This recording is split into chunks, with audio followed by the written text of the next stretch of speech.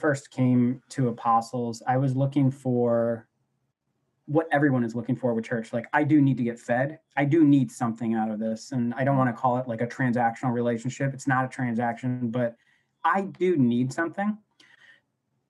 But the thing that I didn't know that I needed was I also needed to give. And I think I was in a lot of transactional type relationships with church up to this point. And with this, I feel like just being kind of a smaller and more hardworking and more creative congregation, like I've literally had to help. It wasn't a question of like, it would be nice if you helped. It's like, we really need your help with this. And I have done that. It's nice to be needed. Yeah. And it's nice to like be in a church. It almost feels, it feels a little bit like a family. Like a sibling would need you to do something and they wouldn't really pause. If they need you to do something, they're going to ask for it. You know what I mean? Yeah. Maybe a Yeah, couple times even. yeah, exactly. That's how I felt here. Yeah, I think that's wonderful to hear.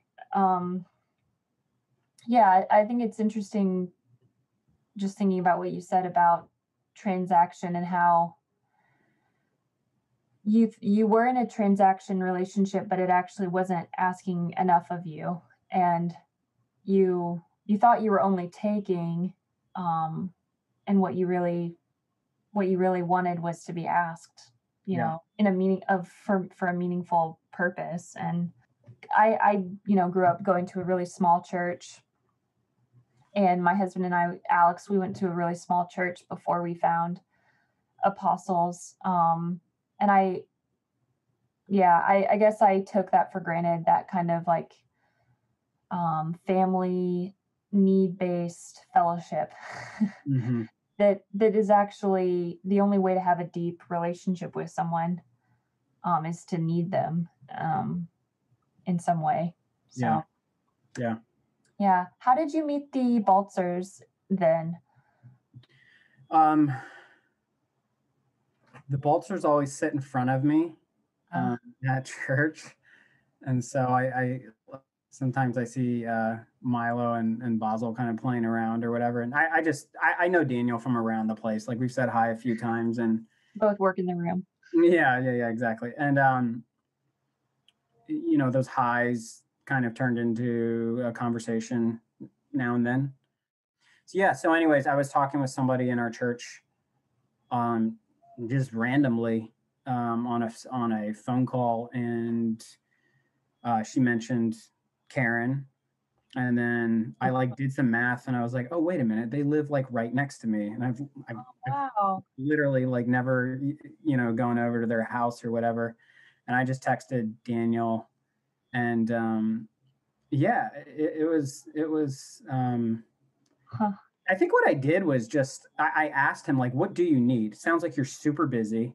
I didn't even know at the time, that like how big the need was. Yeah. He was just like, can you get the boys out of the house? And got the boys out of the house. And I might be getting my dates mixed up, but I think the first time I took them out of the house was the day Karen actually had the baby. So, yeah, that's the story I heard. Yeah, it was kind of like literally I was bringing them back, and like the house was just like going crazy. So I got out of there. I didn't. I felt like I had done my job, but it was a small, very, very, very small act of service, and I don't think you can even call like playing basketball and soccer with some kids like an act of service. I mean, that's something I would do by myself, anyways. But I think.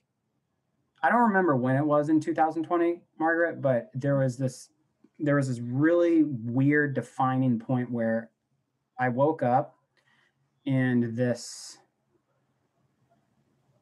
kind of undertone of tiredness hit me. And that tiredness, I could really feel it. Like, I could physically and emotionally feel it. And that tiredness was kind of working its way into like these relationships that I said, I held so dear from church and stuff like that.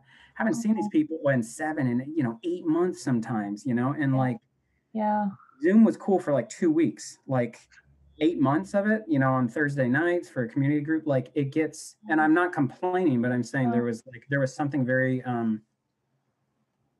visceral and human and like life-giving that was kind of missing. Yeah. Anyways, I woke up and I was just like,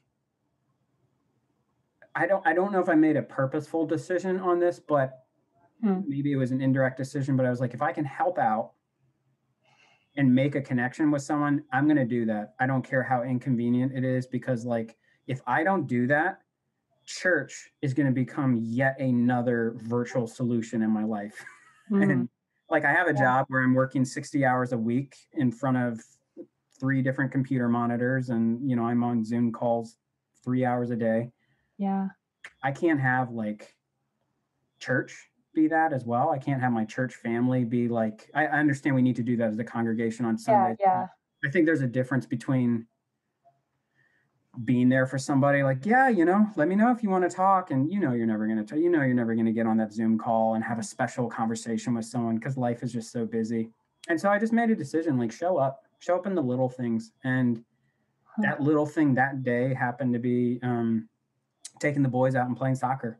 And, Yeah. we did it a few other times. And yeah, I've just tried to show up for people at church in some type of a tangible way, even when showing up in real life is not possible because Yeah. of safety concerns. But I forget how you opened up this question, by the way. You said, oh yeah, you said were the distractions of before essentially taking the place of this intentionality that you could have in your life, but for whatever reason chose to not have it? I think that is part of the answer. I think there's another answer, and it's even more basic than that. Um, I had not done a lot of basic Christian rhythmic things Hmm. before COVID. Um, and I admit this, my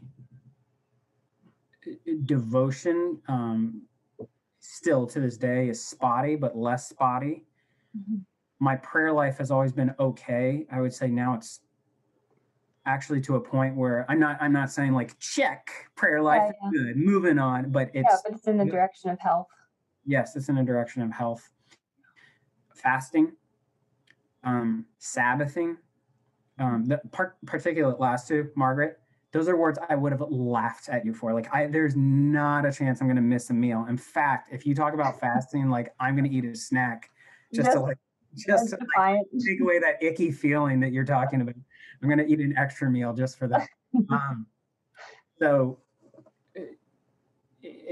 I don't know. I mean, like I keep going back to this extra time that we've been allotted. And one of the things, it was maybe a few months ago, I just had this, by the way, it coincided with that feeling of waking up and just wanting people in my life, not wanting pixelated people, and Mhm. wanting to like do whatever I could to make a bridge. And if that means giving part of myself, my time, my skill set, money, or whatever, great. That's what I'm going to do.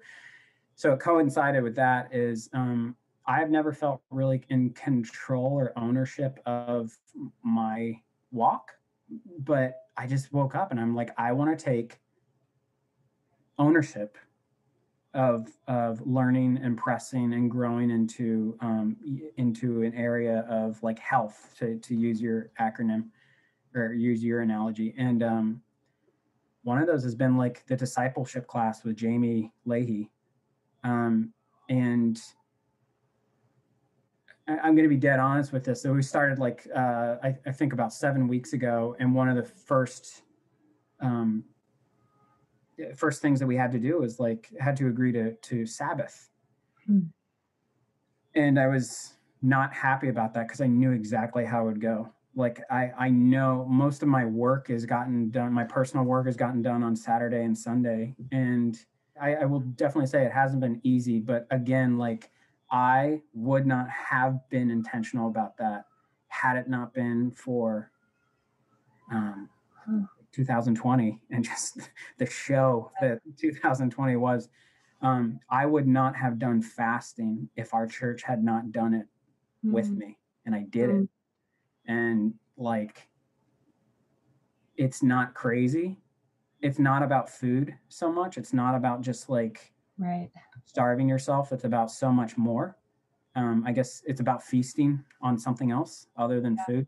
Yeah. And that was such a ridiculous concept if you talked to me a year and a half ago. I'm not going to say I would have laughed in your face, but I'm definitely not going to skip a meal because you think it's a great thing to do spiritually. Yeah. I don't know. Sorry, I feel like I'm droning on. No. Yeah, I definitely feel like much more receptive to wise people in my life saying, hey, try this on. Do this, try this out. And those are the Bible reading, the very rhythmic prayer, fasting, and Sabbathing are kind of the 4 areas over the last 4 to 5 months that I've tried to press into very imperfectly, very haphazard at many times, not in a non-stylish way, but yeah. And cool. Well, yeah, here's to that and finding more of those things that make us really happy in Christ, enjoying him deeply and enjoying those things deeply.